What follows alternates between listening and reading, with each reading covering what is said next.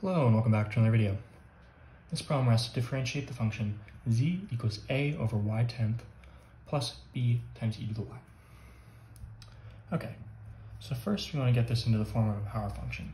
How do we do that? Well, we have y to the 10th power in the denominator. If we want to bring that into the numerator, what we're going to want to do is we're multiplying the exponent by -1. So y to the 10th in the denominator is y to the -10 in the numerator.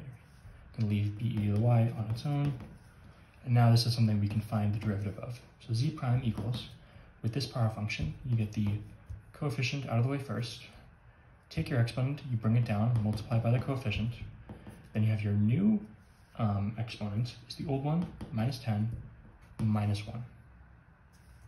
And plus b, get your coefficient out of the way, and then the derivative of e to the y is just itself e to the y.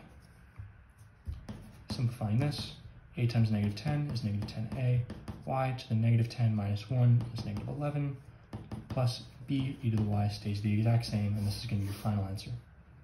As always, thank you for liking and subscribing, and I'll see you in the next video.